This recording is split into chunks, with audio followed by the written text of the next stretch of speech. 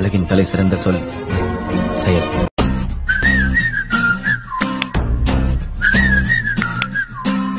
இந்த வீடியோல நம்ம எதை பத்தி பார்க்க போறோம் அப்படின்னா, பேரரசுகள் எப்படி உருவானது அதை பத்தி தான் இந்த வீடியோல பார்க்க போறோம்.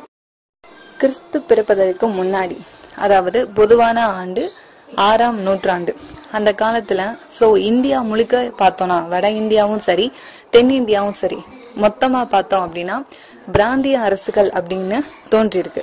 அந்த காலத்துலதான் பிராந்திய அரசுகள் என்னது உருவாகி இருக்கு. பொதுவா வட இந்தியா எடுத்துக்கிட்டோம்னா கங்கை சமவெளி ஓரமா தான் இந்த மாதிரியான அரசுகள் உருவாகி இருக்கு. செகண்ட், அங்கனுக்குள்ள பிராந்திய அரசுகள் அப்படின்னு சொல்றதுல அவங்க என்ன சொல்றாங்கன்னா ஜனபதம் அப்படின்னு அவங்க சொல்றாங்க. செகண்ட், வட இந்தியால இந்த பொதுவான ஆண்டு 6ஆம் நூற்றாண்டுல, ஓகேவா, கிறிஸ்து பிறப்பதற்கு முன்னாடி 6ஆம் நூற்றாண்டுல புதிய அறிவு மலர்ச்சி தோன்றியது அப்படின்னு சொல்றாங்க. இந்த புதிய அறிவு மலர்ச்சி எங்க தோன்றுச்சுன்னா வட இந்தியால மட்டும்தான் சொல்லியிருக்காங்க. தென்னிந்தியன் மென்ஷன் பண்ணல, ஒன்லி வட இந்தியால தான் இந்த புதிய அறிவு மலர்ச்சி தோன்றியது அப்படின்னு சொல்லியிருக்காங்க. இந்த புதிய அறிவு மலர்ச்சிக்கு வித்திட்டவங்க யாருன்னா கௌதம புத்தர் மற்றும் மகாவீரர். அடுத்தது ஜனபதம் அப்படிங்கறத பத்தி சொல்லியிருந்தாங்க இல்லையா. அப்படின்னா என்ன, அதை பத்தி பார்க்கலாம். ஒன்னும் இல்ல, இப்ப கங்கை சமவெளி பகுதிகள் இருக்கு இல்லையா, அது ரொம்ப வளமான பகுதி. மக்கள் ஃபர்ஸ்ட் என்னன்னா அந்த கங்கை சமவெளி ஓரமா தான் மொத்தமா குடியேறாங்க. ஓகேவா, மொத்தமா குடியேறாங்க. அதுல அவங்கவுங்க தனித்தனி குழுவா பிரிஞ்சுக்கிறாங்க. பிரிஞ்சதுக்கு அதுக்கு பேர் தான் ஜனபதம். ஓகேவா, பிரிஞ்சுக்கிறாங்க இல்லையா. அதுல ஒரு சிலர் என்னன்னா மன்னராட்சின்னு உருவாக்குறாங்க, ஒரு சிலர் மக்களாட்சி அப்படின்னு உருவாக்குறாங்க. மன்னராட்சினா எப்படி, அந்த குழுல ஒரு ஆள் தான் அரசர். அவருக்கு பின்னாடி அவருடைய வம்சத்தை சார்ந்தவங்க தான் அரசரா இருப்பாங்க. இதுவே மக்களாட்சி அப்படின்னா என்னது, எல்லாருமே கூடி இவர் இந்த டைம் இருந்தா நல்லா இருக்கும், அடுத்த டைம் வேறவங்க இருந்தா நல்லா இருக்கும் அப்படிங்கறதா என்னது மக்களாட்சி. மக்கள் குழுவா இருக்கக்கூடியதா என்னது ஜனபதம் அப்படின்னு சொல்றாங்க. அந்த குழு இப்ப பாத்தீங்கன்னா கங்கை சமவெளி வட்டமா இருக்குன்னு வச்சுக்கலாம். இதை சுத்தி மக்கள் குடியேறாங்க. ஓகேவா, இதுல மக்கள் 10 குழுவா இருக்கிறாங்க. அதுல 5 குழு முடியாட்சியா இருக்கு, 5 குழு முடியாட்சி, இன்னொன்னு என்னது மக்களாட்சியா இருக்கு. ஓகேவா, காலப்போக்குல அந்த கங்கை சமவெளியில வேளாண்மை நல்லா உற்பத்தி ஆகுது. ஓகேவா, விவசாயம் நல்லா பண்றாங்க. இன்னொன்னு இரும்பின் பயன் அந்த மக்கள் அறிஞ்சிருந்தாங்க. அதனால என்ன பண்றாங்க, விவசாயம் நல்லா பண்றாங்க. இரும்பு அப்படிங்கறதுனால நிறைய பொருட்கள் அதை வச்சு உருவாக்குறாங்க. கைவினை பொருட்கள் என்னது இவங்க நிறைய உருவாக்குறாங்க. இந்தியா வச்சுக்கோங்களேன், இந்தியா கூட வேணாம், தமிழ்நாடுன்னு வச்சுக்கலாம். தமிழ்நாடுல எல்லா மாவட்டமும் ஒரே மாதிரி இருக்கா அப்படின்னா இல்ல. சென்னை எடுத்துட்டோம்னா அங்கனுக்குள்ள ஐடி ஃபீல்ட்ல நல்ல நிறைய இருக்கு. அதுக்கடுத்து பார்க்கும்போது மதுரை நல்லா இருக்கு, அடுத்து திருச்சி, அடுத்து சேலம். இந்த மாதிரி டிஃபரன்ஸ் நம்ம தமிழ்நாட்டுல இருக்கு. அதே மாதிரிதான் இந்த கங்கை சமவெளிய சுத்தி இருக்க இந்த 10 ஜனபதங்களும் ஒரே மாதிரி இல்ல. ஒரு சிலது தன்னுடைய வருவாயை வச்சு நல்லா முன்னேறாங்க. ஓகேவா, அதுல ஒரு 4 இது எப்படி முன்னேறாங்கன்னா மகா ஜனபதம் அப்படின்னு சொல்றாங்க. அதாவது அந்த 10ல ஒரு 4 இது என்னன்னா டிஃபரெண்ட் ஆகுது. ஓகேவா, ஆக்சுவலா 4 இல்ல, மொத்தம் 16 உருவாகுது. ஓகேவா, அந்த மாதிரி பெரிய டெவலப்மெண்ட் 16 இது உருவாகுது. ஓகேவா, அந்த 16ல 4 மட்டும் தான் நம்ம புத்தகத்துல சொல்லியிருக்காங்க. ஆக்சுவலா என்னன்னா அந்த ஃபர்ஸ்ட் இருந்த 10 குழுக்கள் என்னன்னா ஜனபதம். ஓகேவா, அந்த 10 குழுல இருந்து மொத்தம் நம்ம ஜெனரல் வச்சுக்கலாம் ஒரு 5 பேர் நல்லா முன்னேறாங்க அப்படின்னா அவங்க என்னன்னா மகா ஜனபதம். அந்த மகா ஜனபதத்திலயும் இருந்து இன்னும் நல்லா முன்னேறாங்கன்னா எப்படின்னா இந்த ஒரு மகா ஜனபதமும் அவங்களுடைய வளமையால பக்கத்துல இருக்கிற மகா ஜனபதத்தையும் இணைச்சிட்டாங்க அப்படின்னா அவங்க பேரரசு ஆயிடுவாங்க. இந்த 3 தான் ஆர்டர்: ஜனபதம், மகா ஜனபதம், லாஸ்ட் பேரரசு. ஓகேவா, இந்த மாதிரிதான் உருவாகுது. 16 மகா ஜனபதங்கள் இருந்துச்சுங்க. எப்ப அப்படின்னா அதே ஆண்டுதான், கிறிஸ்து பிறப்பதற்கு முன்னாடி, பொதுவான ஆண்டுக்கு முன்னாடி 6ஆம் நூற்றாண்டு அந்த காலத்துல வட இந்தியால சிந்து மற்றும் கங்கை சமவெளி பகுதிகளில் 16 மகா ஜனபதங்கள் இருந்துச்சு. அதுல மொத்தம் 4 மட்டும் இம்பார்ட்டன்ட் அப்படின்னு சொல்றாங்க. அது என்னன்னா மகதம், அடுத்தது அவந்தி, அடுத்தது கோசலம், அடுத்தது பத்சம் அப்படிங்கிற இந்த 4 தான். இந்த 4 மகா ஜனபதமும் அடுத்து என்னவா மாறப்போகுது அப்படின்னா பேரரசா மாறப்போகுது. 4மே இல்ல, ஒன்னே ஒண்ணு மட்டும்தான், மகதம் மட்டும்தான். மகதம் மட்டும்தான் தன்னுடைய முயற்சியால தன்னுடைய வியாபாரத்தால நல்ல நிலைமைக்கு வருது, அது பேரரசா உருவாகுது அப்படியே. ஓகேவா, மகதம் எப்படி ஒரு பேரரசா மாறுது அப்படின்னா அதே தாங்க. கங்கை சமவெளி ஓரமா தான் அது இருக்கு. மகதம் அப்படிங்கிற பேரரசு கங்கை சமவெளிக்கு கீழ்பகுதியில இருக்கு. அந்த பகுதியில இருந்து வேளாண்மை நல்லா பண்றாங்க, இரும்பு நல்லா பயன்படுத்த தெரிஞ்சதுனால நிறைய பொருட்கள் உருவாகுறாங்க. அந்த பொருட்களை வணிகம் செய்ய ஆரம்பிக்கிறாங்க.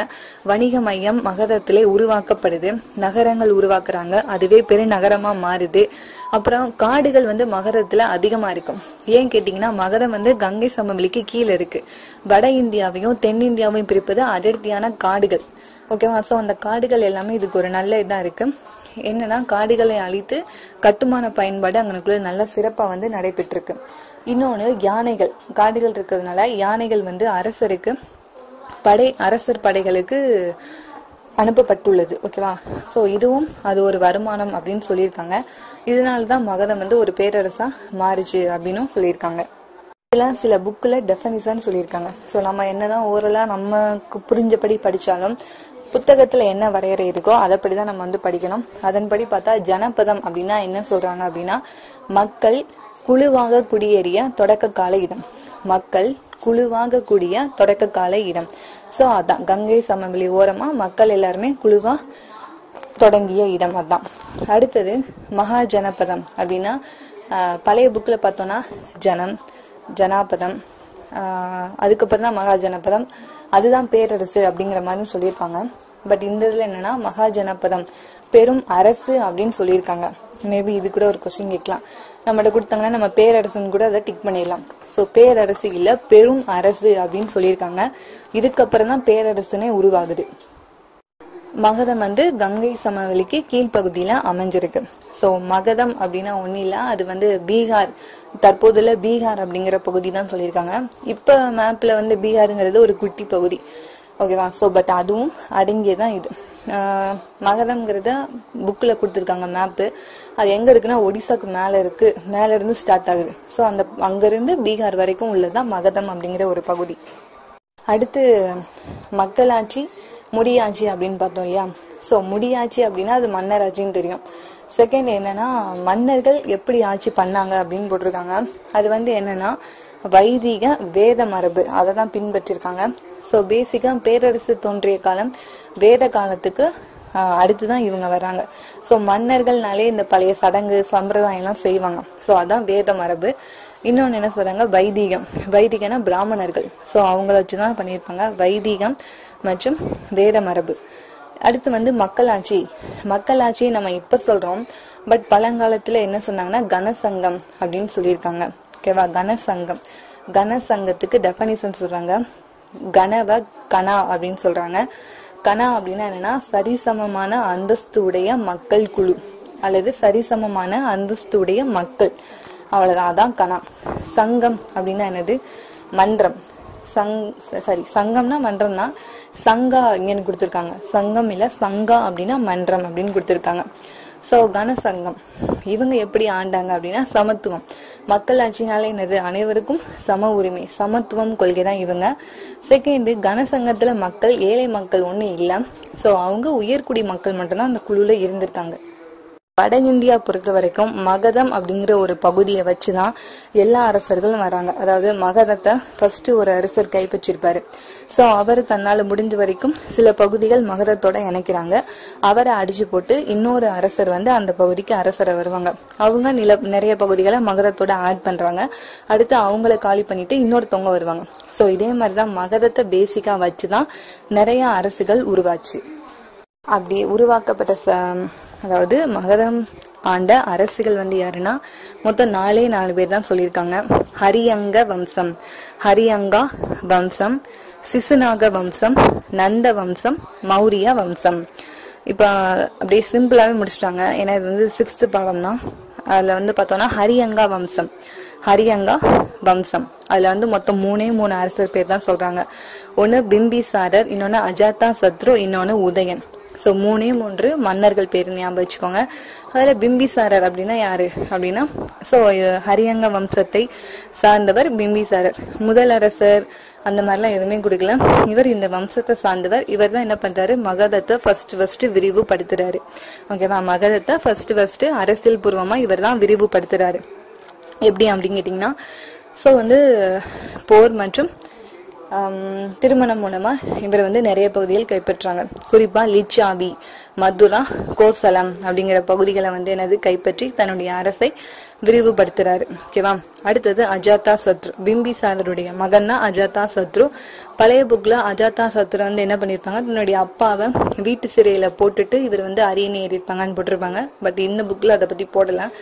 ஜஸ்ட் என்ன போட்டிருக்காங்க அப்படின்னா, இவர் தான் வந்து ஃபர்ஸ்ட் பௌத்த சமய மாநாட்டை கூட்டியவர் அப்படின்னு போட்டிருக்காங்க.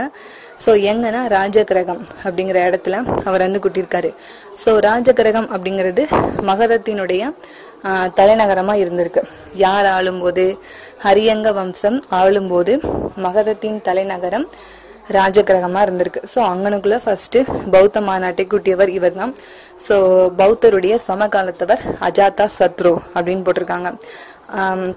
அடுத்தது அவருடைய மகன் தான் உதயன். இவரை பத்தி என்ன போட்டிருக்காங்கன்னா, அதாவது ராஜகிரகத்திலிருந்து தலைநகரை பாடலிபுத்திரன் மாற்றுவதற்கு வித்திட்டவர் அப்படின்னு போட்டிருக்காங்க. அடித்தளமிட்டவர் அப்படின்னு போட்டிருக்காங்க. அவ்வளவுதான். 3 பேரை பத்தி இவ்வளவுதான் ஹிண்ட். அடுத்தது சிசுநாக வம்சம். இதுல ஒரே ஒரு அரசர் பத்தி தான் கொடுத்திருக்காங்க. அதுவும் முக்கியமான பாயிண்ட் என்ன அப்படின்னா, 2ஆம் பௌத்த மாநாட்டை கூட்டியவர் இவர் தான். அந்த இடம் வைசாலி. ஓகேவா. கால சோகா, அந்த மன்னர் பேரு கால சோகா. செகண்ட், தலைநகரம் ராஜகிரகத்திலிருந்து பாடலிபுத்திரத்திற்கு மாற்றினார். ஃபர்ஸ்ட் யாரு, உதயன் அப்படிங்கிறவர் வந்து அடித்தளமிட்டவர், இவர் மாற்றியவர். அவ்வளவுதான் இந்த 2 பேரை பத்தி. அடுத்தது நந்த வம்சம். நந்த வம்சம் அண்ட் மௌரிய அரசு பத்தி படிக்கணும்னாலே விஜய் டிவில சந்திரகுப்த மௌரியர் அப்படிங்கிற ஒரு சீரியல் போட்டாங்க. அதை பார்க்கும்போது நமக்கு இதை படிக்கணும்னு இன்ட்ரெஸ்டே வந்துடும் இவங்களை பத்தி படிக்கிறதுக்கு. ஸோ அதுல அந்த சீரியல் பார்த்துருந்தீங்கன்னா நல்லா தெரியும். நந்தினி அப்படிங்கிறவங்க மகாபத்ம நந்தன் அவருடைய பொண்ணு தான் நந்தினி. ஸோ அவருக்கு 8 மகன்கள் அப்படின்னு இதுல போட்டிருக்காங்க. அந்த 8 மகன்களை நவநந்தர்கள் அப்படின்னு அழைப்பாங்க அப்படின்னு போட்டிருக்காங்க. பட் சீரியல் படி பார்த்தோம்னா அவருக்கு 8 மகன்களாம் தெரியாது. ஆனா நந்தினி மாதிரி இன்னொருத்தவங்க வந்து இருப்பாங்க. பட் அது மேபி கதைக்காக இருந்திருக்கலாம். ஸோ இதுல சொல்றது இப்படிதான், 8 மகன்கள். மகள் பத்தி கூட அவங்க சொல்லவே இல்லை இந்த புத்தகத்துல. ஸோ வந்து 8 மகன்கள் இருக்காங்க. அவங்கள நவநந்தர்கள் அப்படின்னு கூப்பிடுறாங்கன்னு போட்டிருக்காங்க. கடைசி நந்த மன்னன் வந்து தனநந்தன். அது வந்து சந்திரகுப்த மௌரியர் வந்து என்னது அழிச்சிருவாங்க. ஸோ சீரியல் படி பார்த்தா நந்தினியுடைய ஹஸ்பண்ட் தான் யாரு, சந்திரகுப்த மௌரியர். அவர் தான் அவருடைய நந்தினியுடைய சகோதரரை தனநந்தனை கொன்றுவாங்க. அடுத்தது மௌரிய பேரரசு. அதை பத்தி வந்து பார்க்கலாம்.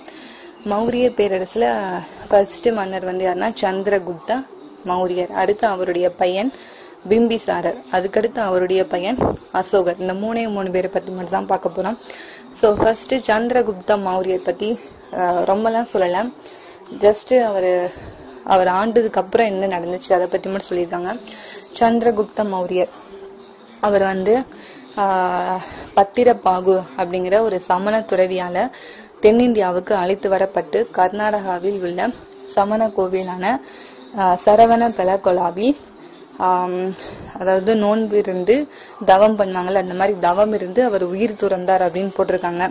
அதுக்கு பேர் என்னன்னா சல்லேகணா. சல்லேகணா அப்படின்னா உண்ணா நோன்பிருந்து இறத்தல். உண்ணா நோன்பிருந்து இறத்தல் சல்லேகணா. சரவண பெலகொலா அப்படிங்கிறது வந்து கர்நாடகா மாநிலத்துல இருக்கு. செகண்ட் சமண துறவி பேரு பத்திரபாகு. அடுத்தது அவருடைய பையன் பிந்துசாரர். இப்ப விஜய் டிவி சீரியல் படி பார்த்தோம் வச்சுக்கோங்களேன், சந்திரகுப்த மௌரியருக்கு மொத்தம் 3 ஒய்ஃப் இருப்பாங்க. ஒன்னு அவங்களுடைய பெஸ்ட் ஃப்ரெண்டு, இன்னொன்னு கிரேக்கர்கள். அதாவது மகதத்தை கைப்பற்றுறதுக்கு சந்திரகுப்த மௌரியருக்கு கிரேக்க படை தேவைப்பட்டது. அதனால கிரேக்க இளவரசியை கல்யாணம் பண்ணுவாங்க. லாஸ்ட் தான் நந்தினியா கல்யாணம் பண்ணுவாங்க. நந்தினிங்கிறது நந்தனருடைய பொண்ணு, மகாபத்மநாதன் நந்தனுடைய பொண்ணு. ஸோ 3 பேரை மேரேஜ் பண்ணுவாங்க. ஸோ கிரேக்க நாட்டு தூதுவரும் இவங்க கூட சந்திரகுப்த மௌரியர் கூட இருப்பாங்க. அதாவது மௌரிய பேரரசுல இருப்பாங்க. இப்ப சந்திரகுப்த மௌரியருடைய பையன் வந்து பிந்துசார். ஓகேவா. பிந்துசாரை வந்து கிரேக்கர்கள் செல்லமா எப்படி கூப்பிடுவாங்க அப்படின்னா அமிர்த கதா அப்படின்னு கூப்பிடுறாங்க. அப்படின்னா எதிரிகளை அழிப்பவர். அமிர்த கதா எதிரிகளை அழிப்பவர் அப்படின்னு கிரேக்கர்கள் இவங்களை செல்லமா கூப்பிடுறாங்க. ஆனா இவருடைய இயற்பெயர் வந்து சிம்ஹ சேனா அப்படின்னு சொல்றாங்க. பட் சீரியல்ல இதை பத்தி சொன்னதே இல்ல. சிம்ஹ சேனா அவருடைய இயற்பெயர். அதான் சந்திரகுப்த மௌரியர் வந்து தன்னுடைய நாட்டை மகதத்தை ஆளும்போது ஜஸ்ட் வட இந்தியா மட்டும்தான் ஆண்டாரு. அவருடைய பையன் பிந்துசாரர் இந்தியாவின் பெரும்பகுதியில் தன்னுடைய ஆட்சி பகுதியை விரிவுபடுத்தியிருக்காரு. அடுத்தது பிந்துசாருடைய பையன்தான் அசோகர். அசோகர் தான் ரொம்ப ஃபேமஸ். ஓகேவா? ஸோ அசோகர் வந்து என்னன்னா ஃபர்ஸ்ட் நிறைய பகுதிகளை கைப்பற்றணும், ஆட்சி பிடிக்கணும், அந்த மாதிரி தான் இருந்தாரு. பட் ஒடிசா கலிங்கம் அப்படிங்கிறது இப்போ வந்து ஒடிசா, அப்போ வந்து கலிங்கம் அப்படிங்கிற பகுதியா இருந்துச்சு. ஸோ கலிங்கம் மீது வந்து என்னன்னா அவர் வந்து ஒரு போர் தொடுத்தாரு. அந்த போருக்கு அப்புறம் அந்த போர்னால நிறைய பேர் வந்து இறந்து ரத்த வெள்ளத்துல இருந்ததை பார்த்துட்டு இனிமே நான் போர் செய்யவே மாட்டேன், மக்களுக்கு நல்லதுதான் செய்வேன் அப்படிங்கறத எண்ணம் கொண்டு வந்தாரு. அவர் தான் யாருன்னா அசோகர். அசோகர் அவருடைய இன்னொரு பேரு தேவனாம்பிரியர், அப்படின்னா தேவனுக்கு பிரியமானவர் அப்படிங்கறதான் பொருள். கலிங்கம் போருக்கு பின்னாடி இவர் வந்து என்ன பண்ணாருன்னா பௌத்த மதத்தை பின்பற்றினாரு. அப்புறம் தர்ம யாத்திரைகள் போனாரு. ஊரா தர்ம யாத்திரைகள் அப்படிங்கிற பேர்ல யாத்திரை போனாரு. அதுக்கப்புறம் தன்னுடைய நாட்டு மக்களுக்கு நிறைய பேர் உதவணும் அப்படிங்கறதுக்காக மகா மாத்திரர்கள் அப்படின்னு உருவாக்குனாங்க. அதுல குறிப்பா தர்ம மகா மாத்திரர்கள் அப்படின்னு புத்தகத்துல கொடுத்திருக்காங்க. பழைய புக்ல பார்த்தோம்னா நிறைய மகா மாத்திரர்கள் பத்தி கொடுத்திருப்பாங்க. அதாவது எல்லையில போர் புரியா, மக்களுக்கு உதவ, இந்த மாதிரி நிறைய இது கொடுத்திருப்பாங்க. அந்த பழைய புக்ல தர்ம மகா மாத்திரர்கள தர்ம செயல் புரிவதற்காக தான் உருவாக்கப்பட்டிருப்பாங்க. பட் இதுல என்ன சொல்றாங்கன்னா பேரரசு முழுவதும் பௌத்த மதத்தை பரப்புவதற்காக தர்ம மகா மாத்திரர்கள் உருவாக்கப்பட்டாங்க அப்படின்னு சொல்லியிருக்காங்க. செகண்ட், தன்னுடைய மகன் மற்றும் மகளையும் இலங்கைக்கு பௌத்த மதத்தை பரப்புவதற்காக அனுப்பினாரு. மகன் மஹிந்தா, மகள் சங்கமித்ரா. இது மட்டும் இல்லாம நம்ம ஆசியாவுடைய மேற்கு பகுதியும் ஐரோப்பாவின் கிழக்கு பகுதிக்கும் எகிப்து நாட்டிற்கும் பௌத்த மதத்தை பரப்ப ஆட்களை அனுப்பியுள்ளார். ஓகே, அடுத்து வந்து பார்த்தோம்னா அசோகர் வந்து என்ன பண்றாரு, அரசாணைகள் வந்து வெளியிடுறாரு. எதை பத்தி அப்படின்னா தர்மம், நீதினா என்ன, நேர்மைனா என்ன, அமைதினா என்ன, போர் ஏன் பண்ணக்கூடாது அப்படிங்கறத பத்தி, உண்மைனா என்ன அப்படிங்கறத பத்தி 33 அரசாணைகள் வந்து வெளியிடுறாங்க. அந்த அரசாணைகள் எல்லாமே பொறிக்கப்படுது. எதுல அப்படின்னு கேட்டீங்கன்னா தூண்கள், பாறைகள், குகைகள். இதுல எல்லாம் என்னன்னா அரசருடைய அந்த அரசாணைகள் பொறிக்கப்படுகின்றன. அந்த அரசாணைகள் எதை பத்தி இருக்கு அப்படின்னா ஜஸ்ட் 3 இதை பத்தி சொல்றாங்க. இல்ல, அந்த அரசாணைகள் பத்தி படிச்சோம்னா நமக்கு இத பத்தி தெரியும் அப்படின்னு சொல்றாங்க. நீதி, அமைதி, நேர்மை மற்றும் அசோகர் தம் மக்கள் மீது வைத்துள்ள அன்பு, பாசம், அதை பத்தியும் தெரிகிறது அப்படின்னு போட்டிருப்பாங்க. தூண் அப்படின்னு பாத்தீங்கன்னா நீளமா இருக்கு, அதனால நீதி. பெரிய பாறையை தூக்கி உங்க மேல போட்டாலும் நீங்க அமைதியா தான் இருக்கணும், அதனால அமைதி. குகைங்கிறது இருட்டு, அதுக்குள்ள போனா நேரா போறோமா எப்படி போறோமோ தெரியாது, ஆனா நேரா போய்கிட்டே இருந்தோம்னா நம்ம எதுலயும் முட்டிக்காம போய்க்கலாம், அதுதான் நேர்மை. இத பத்தி தான் நம்ம வந்து தெரிஞ்சுக்கலாம் அப்படின்னு போட்டிருக்காங்க. ஓகே, இப்ப இதுல வந்து பார்த்தோம்னா அந்த ஒரு சிலது எக்ஸாம்பிள் சொல்றாங்க. 2ஆம் மற்றும் 13ஆம் பாறை கல்வெட்டு, அதாவது தூண் கல்வெட்டு இருக்கு, பாறை கல்வெட்டு இருக்கு, குகை கல்வெட்டு இருக்கு. அதுல 2ஆம் மற்றும் 13ஆம் பாறை கல்வெட்டை போய் நம்ம பார்த்தோம் அப்படின்னா மூவேந்தர்கள் பற்றியும் சத்திய புத்திரர்கள் பற்றியும் நம்ம வந்து தெரிந்து கொள்ளலாம் அப்படின்னு போட்டிருக்காங்க. மூவேந்தர்கள்னா சேர, சோழ, பாண்டியர்கள். ஆனா இதுல சேரர்களை எப்படி சொல்றாங்கன்னா கேரள புத்திரர்கள் அப்படின்னு சொல்றாங்க. ஓகேவா, இதை தெரிஞ்சுக்கோங்க. செகண்ட், அந்த 13ஆம் பாறை கல்வெட்டுல இன்னொன்னு பத்தி சொல்லியிருக்காங்க, கலிங்க போரின் பயங்கரங்கள் பத்தி அதுலதான் அவர் வந்து சொல்லியிருக்காரு. இன்னொன்னு தூண் கல்வெட்டுல ஒன்ன பத்தி சொல்லியிருக்காங்க, 2ஆம் தூண் கல்வெட்டு. 2ஆம் தூண் கல்வெட்டுல தர்மம் பற்றி சொல்லியிருக்காரு. 2ஆம் தூண் கல்வெட்டுல தர்மம் பற்றி சொல்லியிருக்காரு. அடுத்து லாஸ்ட் 3ஆம் பௌத்த மாநாட்டை பாடலிபுத்திரத்தில் கூட்டியவர் அசோகர் தான். இந்த வீடியோல ஜனபதத்திலிருந்து பேரரசு எப்படி உருவானது அப்படின்னு பார்த்தோம். செகண்ட், அந்த 4 வம்ச அரசுகள் எப்படி தோன்றியது அப்படின்னு பார்த்தோம். அசோகர்ல கலிங்க போர் எந்த ஆண்டு நடைபெற்றது அது ரொம்ப முக்கியம். அதுக்கப்புறம் இந்த பாடத்துல வந்து கட்டம் போட்டு கொடுத்துருப்பாங்க இல்லையா, அதெல்லாம் போட்டோ காப்பி எடுத்து வந்து போட்டிருப்பேன். அதுல 16 மகா ஜனபதங்கள் அப்படிங்கிறது தேவையில்லை, மகதம் மட்டும் தெரிஞ்சுக்கிட்டா போதும்.